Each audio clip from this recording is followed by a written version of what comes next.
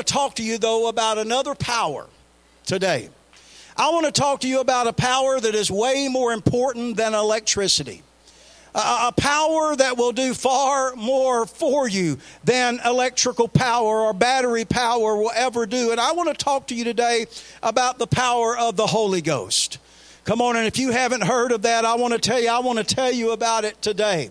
But the power of the Holy Ghost, and the title of this sermon today is Power to Witness. So look with me in Luke chapter 24 and verse number 49. And behold, I send the promise of my Father upon you. But tarry ye in the city of Jerusalem until you be endued with power from on high. The scripture, the Lord was saying here, hey, I'm going to send the promise of my Father. Jesus was telling his disciples, I'm going to leave here. I'm going to die on an old rugged cross. I'm going to rise again on the third day. And a few days later, I'm going to ascend into heaven. But he said, I want you to tarry in Jerusalem. In other words, in that prayer room that they were in, that place that they prayed together, until ye be endued with power from on high. Now listen to me. They say some 500 or more gathered for that prayer meeting. Only 120 finished it. But I'll tell you what, it was worth finishing because the Holy Spirit came down. In Acts chapter 1 and verse number 8, a very familiar scripture. But ye shall receive power. When? When will I receive power? After that the Holy Ghost is come upon you. So until the Holy Ghost comes upon them, they did not have that power. But after that, you shall receive power when the Holy Ghost is come upon you. And you shall be what? Witnesses. And ye shall be witnesses unto me both in Jerusalem and in all Judea and in Samaria and into the uttermost parts of the earth. So we see here some scriptures that Jesus prophesied or said that is going to come to pass. And in Acts chapter 2, verse number 1, the Bible says, and when the day of Pentecost, Jeff was talking about it earlier, was fully come, they were all with one accord in one place. And suddenly there came a sound from heaven as of a rushing mighty wind, and it filled all the house where they were sitting. And there appeared unto them cloven tongues like as of fire. And it sat upon each of them, and they were all filled with the Holy Ghost, and began to speak with other tongues as the Spirit gave them utterance. Folks, this was a very real experience. They had prayed in the upper room, and just as the Lord had said, Pentecost came. On the day of Pentecost, the Holy Spirit came and sat upon each of them, and they began to speak with other tongues as the Spirit gave utterance. Remember, this is an impartation of power upon them. I want to tell you, if we are going to do what we need to do for Jesus in these last days, we are going to have an impartation of power, of Holy Spirit power in our life. We need it as the church, amen. We need it to fulfill the Great Commission and to win people to the Lord. When we're talking about that, I think of the scripture in Matthew chapter 4 and verse 19, because here's what I believe. I believe that the Holy Ghost is for so many things in our life. He's our comforter. He's our teacher. He's our guide. He's the one that draws us to Jesus and convicts us of our sins. But most importantly, He is here to give us power to be witnesses for Him. Come on. I feel that power when I talk to somebody about the Lord, that power of the Holy Spirit that lives on the inside of me. Now the scripture says in Matthew 4:19, He gives us power to witness, but Jesus told His disciples, follow me, and I will do what? I will make you fishers of men. Follow me and I will make you fishers of men. Now, He was going to disciple them. He was going to train them. He was going to teach them. And He said, hey guys, follow me. I'll make you fishers of men. But a little later He said, tarry in Jerusalem until you be endued with power from on high so that you can be witnesses. May I tell you today that it is the Lord's desire. Come on now. Nobody's exempt from what I'm about to say. It is the Lord's desire for every one of us to be powerful witnesses for Christ. Spirit-filled witnesses. Spirit-filled witnesses are effective witnesses for the Lord. I believe that. He commissioned us. He said in Matthew 28:19 and 20, "Go ye therefore and teach all nations, baptizing them in the name of the Father and of the Son and of the Holy Ghost, teaching them to observe all things that I have commanded you. And lo, I am with you always, even unto the end of the world. Amen." So we have Brother John, we have a commission, don't we? We have a commission to win people to the Lord.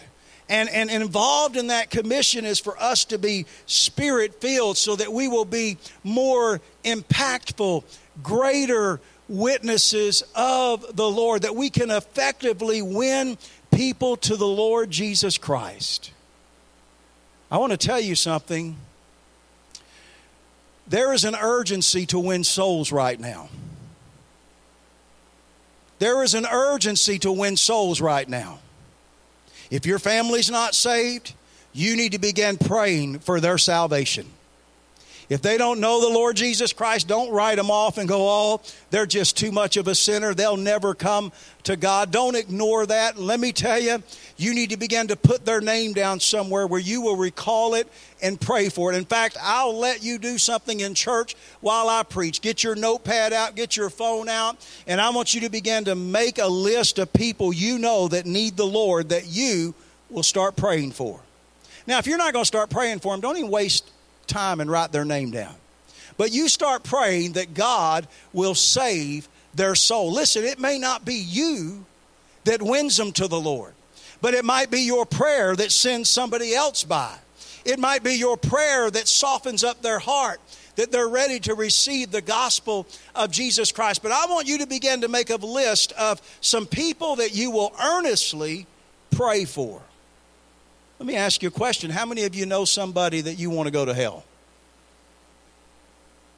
Nobody raised their hand. Thank God. Because if you'd raised your hand, you and that person have a real problem, and you might need to come to the altar afterward. But we don't want anybody to go to hell.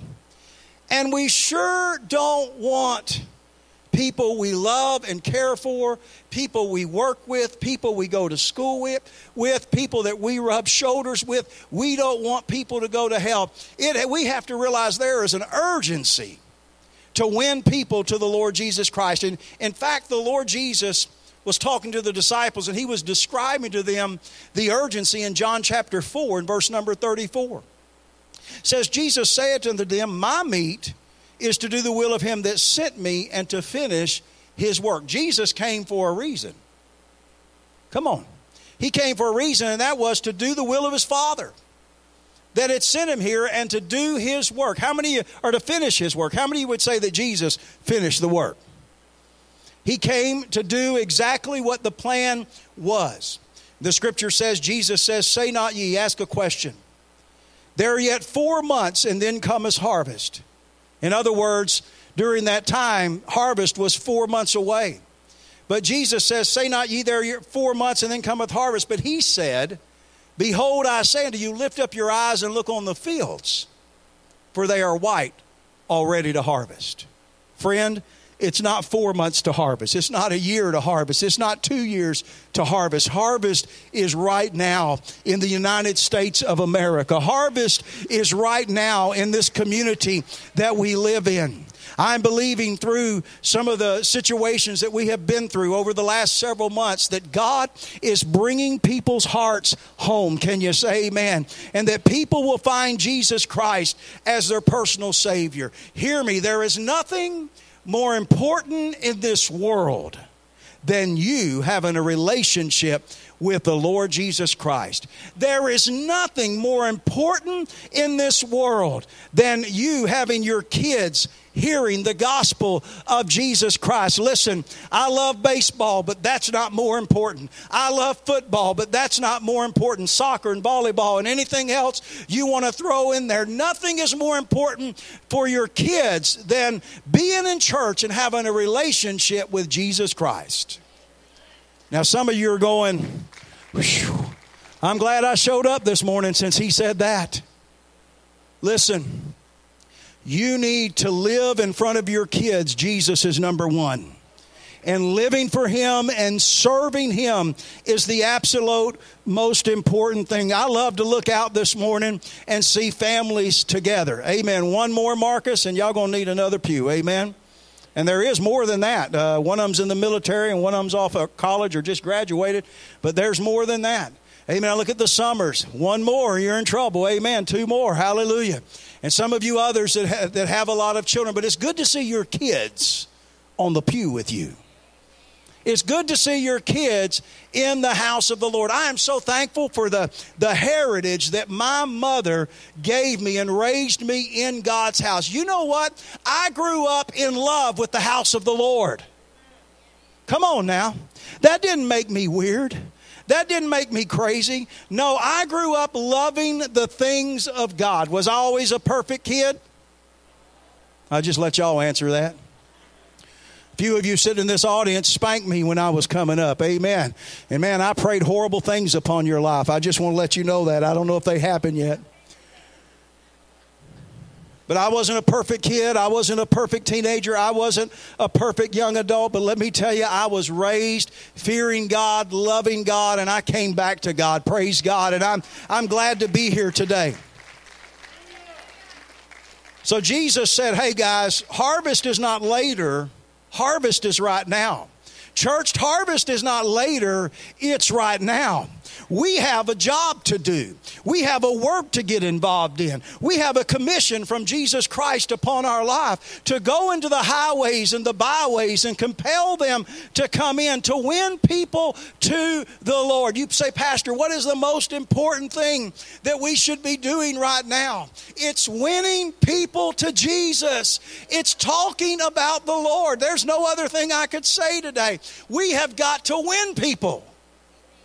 And we've got to get serious about it. Most of us are somewhat driven, and when we get serious about something, we normally do it. Now, we may goof off, we may procrastinate, but when we finally get serious about it, we grab the bull by the horns and we do it. Let me tell you, church, we need to rise up and we need to be witnesses for the Lord Jesus Christ. He has given us His power, His Holy Ghost to help us with this mission, and it is urgent. Within the last few seconds of my preaching, people died and went to hell. Listen to that. Probably hundreds across the world. In the last few seconds of my preaching, died and went to hell. Let me tell you, we need to be serious. We need to be concerned. Do not get content that I'm saved and I look on the row and my family's saved and my brothers and sisters are saved. Let me tell you, you got to broaden your harvest field. Amen. And you've got to reach out and win people to the Lord. I did Sister Kathy brother's funeral. Not your funeral. Amen. You're still here. It's been a miracle, folks. She's back. Amen. Her brother's funeral. This last week. And she had the privilege within the last 2 months of his life to lead him to the Lord Jesus Christ. Let me tell you, it's never too late. Never too late. Made that service way easier to preach when you have somebody that's going to be in heaven one day. And so we have to realize that we have to get passionate about winning people to the Lord. You know, folks, we need to get tired of looking, and I'm looking from here, and Brother Stephen is looking from here. But we need to get tired of looking out and seeing green instead of. Come on now. Talking about the color of the pews. Green instead of people. We need to fill up this place for Jesus Christ. Not just this service. Let's do another one. Amen. Not just another one. Let's fill up the Hispanic church. Amen. There are people all around us that are not attending the house of God, that are not serving God, that are not living for God, and they need the Lord. Sister Ruby, we watch that line go through food pantry every week. Over the last several weeks, I've had the privilege of standing in the parking lot and asking each one of their name and writing it down and communicating and talking to them. But every person that pulls through, many of them may know the Lord, but many do not. It's the opportunity for us to win them to the Lord Jesus Christ, for us to be Jesus in skin. Let me tell you, we need to do that all the time. So Jesus said, "Follow me and I will make you fishers of men." You know, Jesus was a great example about witnessing. It didn't matter who it was. Jesus was about letting people discover him and have a relationship with him. So he told those disciples, he said, "Follow me and I will make you fishers of men." He went to the house of Zacchaeus, a tax collector. How many of you want to go home with a tax collector this afternoon? Unless you can find some advantage in it, maybe they can work some things out and help you get some money back. Now, if you're a tax collector this morning, I know we may have some people that work for the IRS. We love you. You're saved. Amen. You're okay. But let me tell you, in Jesus' days, tax collectors were very crooked. And tax collectors charged on the side and made extra money. And so they were not a very liked individual in that society. But Jesus went home to Zacchaeus' house. Come on now. And you know what? People grumbled and complained about it. But I'm telling you what, it's time that we go home to Zacchaeus' house. With the power of the Holy Ghost on the inside of us. Amen. And as we go home to Zacchaeus' house, I believe through the power of the Holy Ghost, he will give us the anointing to witness and to speak Jesus and to change lives. Hallelujah. Nicodemus came to him by night. And many believed as he performed miracles in their midst. I think about another case in the Bible where the Bible says that he must needs go through Samaria. And he encountered a woman at the well, a Samaritan woman. And Samaritans and Jews didn't really get along very well. But he encountered her. And what did he do? He witnessed to her at that well. And it changed her life. And not only her life, but the lives of many others that she witnessed to. Come on now. Let's win people to the Lord Jesus Christ. If it wasn't for a great Sunday school teacher, Dwight L. Moody may have never been a Christian. But because his Sunday school teacher went after him and led him to the Lord Jesus Christ, he was one of the greatest preachers that ever lived upon the face of this earth. Praise God. I want to tell you today, let's witness. We got the power to do it. Let's witness for the Lord. Follow me and I will make you fishers of men. So if we're really following, how many of you call yourself a follower of Jesus? Raise your hand. Rest of you, we'll have altar service for you right afterwards. But a follower of Jesus, I believe I'm talking to everybody here this morning. If you're a follower, you will be a fisher. If you're a follower, you will be a soul winner. You will look for the opportunity to win souls. I believe that when we're soul winning, one of the things that's really important to do is to be led by the Holy Spirit that's on the inside of you. I have found out, I have had the Holy Spirit shut my mouth up when I shouldn't talk. And I've had him compel me to speak when I should speak. Come on, that's the way that it works. And that's the way that we win people to the Lord Jesus Christ. You say, I don't want to lead nobody to the Lord in a grocery store. Let me tell you, if the Holy Spirit compels you at that moment, you do it because it's the right moment. Hear what I'm saying. You may be sitting in a doctor's office and say, this is just not the right place to do it. And your flesh may say that. But if the Holy Spirit speaks it to you, do it because he has worked out the timing. Come on now. For that soul to be won to the Lord.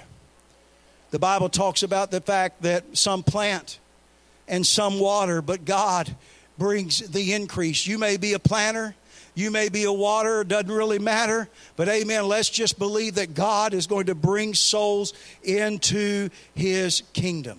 So we are to go therefore and make disciples of all nations under the anointing of the Holy Spirit. He said that the Comforter is coming and he will give you power to be witnesses. He will give us power to be witnesses.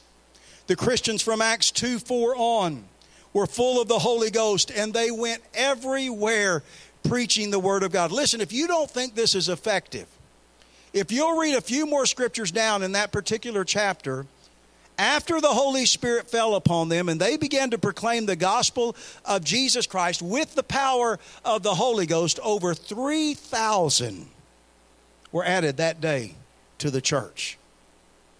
So the power of the Holy Spirit involved in our witness is not just important, but it's a necessity. And we need to be full of that Holy Spirit in order for that to happen, so that we can witness for the Lord and be effective in that.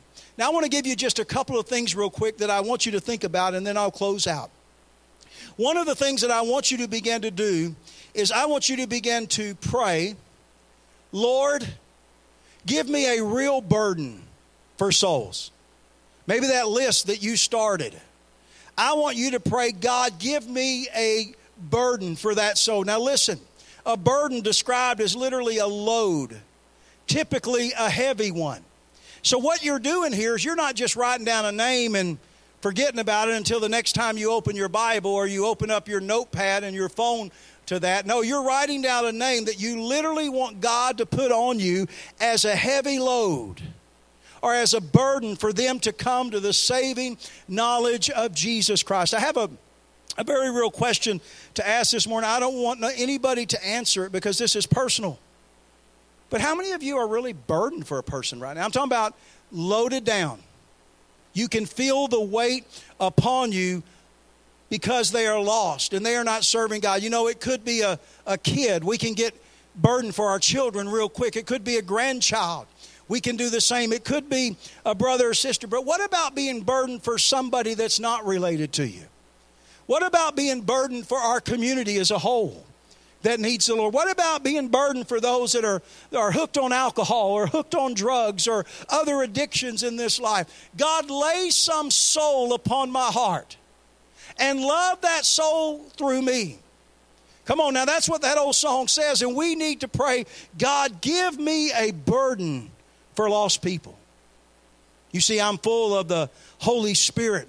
I have Him in my life, and He makes me a witness. So let's do something with the power that we have. In fact, I believe if you truly have that power in your life, you'll want to be a witness. And you will be a witness, and you will talk to people about the Lord. I challenge you, church, to look for the opportunity to win people to Jesus Christ. You see, we have power to witness. We're not going out there without a backing. We're not going out there without the needed strength that we're going to need. We're not going out there without authority, because we have the Holy Spirit and the Word of God on the inside of us. We just need to go out and fulfill the commission that Jesus put upon our life. People are on their way to hell. Now that has to sink in. It has to become a sobering thought. People are on their way to a devil's hell. Friend, does that concern you? It concerns me. Does that break your heart? It does mine. Does it compel you to get up and go after those that need Jesus Christ as their personal Savior? If it doesn't do any of that, then you need to check your heart. You need to check your life, because when the Holy Spirit was when the early church was empowered by the Holy Spirit, they got up and won souls to the kingdom of God. And that's what I want us to do. That's what I want to do. I want to win people to the Lord. A few years ago, I met a man on the streets in New York City that I didn't know. He was homeless. It was cold. Amen. I offered to buy him a cup of hot chocolate, and we went down and sat in a restaurant, and there were people looking at us strangely. But you know what? I had ulterior motives. I'm sorry. And that ulterior motives was being led by the Holy Spirit who had me look on him, and my heart was drawn to him. I don't necessarily, it's been several years ago, I don't necessarily remember his name. That was not important. God knows his name. But I prayed the sinner's prayer with him right in that restaurant. I don't know if that man's still on this earth. I don't know if he is in heaven. I don't know how his life has changed or turned around. But I know that night in New York City, God had me fastened on him. What was it? It was the Holy Ghost drawing me to him, to witness to him. Now, I don't tell you that story to pat me on the shoulder, because it can happen to all of us. But I'm saying that's the way the church needs to be. We need to be sensitive to what the Holy Spirit is speaking and leading into our hearts. God, fill the kingdom is my prayer. God, empty hell and fill heaven is my prayer. And church, we need to get busy. We don't have, I believe, much time left. I believe the coming of the Lord is happening soon. I'm looking forward to it, but even if he tarries his coming, I want to be on fire, winning people to the Lord Jesus Christ. The Holy Ghost fell and great things happened. Man, what a church service. Man, they'd been praying for days. Come on, they've been praying for 40 days. What a church service. And the Holy Ghost fell upon them. And they began to all speak with tongues as the Spirit gave them utterance. And they received the power to be the witnesses that Jesus said they were going to need.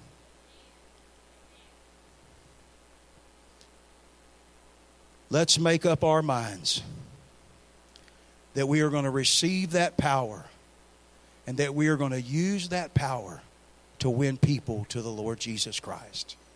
You say, Pastor Hunt, I gave my heart to the Lord, but I haven't received the baptism of the Holy Spirit. You need to begin to ask God for the baptism of the Holy Spirit with the evidence of speaking in tongues. You say, Pastor, I didn't even know anything about it. I'm telling you, it is an impartation of power mentioned in the Word of God. Impartation of power that we can be witnesses and effective witnesses the way that we need to be. Amen? Amen. I want you to stand with me across this building today. God, help us in this house. God, I said at the beginning of this sermon, we live in the greatest hour with electricity, with able to have things powered in our homes and in our life, but truly we live in the greatest hour because of the presence of your Holy Ghost. And Father, I believe that it is the power of the Holy Ghost that empowers and propels the church forward. God, here's what I learned in the last 3 months. I already knew it, but it was reconfirmed. Nothing can stop the church. COVID-19 epidemic cannot stop the church. Hopefully we never have a COVID-20 in our lifetime, but it won't stop the church. You know what? The church just got put right out of their four walls. Every church in America got thrown onto the internet and every other social media platform that was available. Nothing can stop the church because you can't stop the church full of the Holy Ghost. You can't stop the church that is empowered by the Holy Spirit.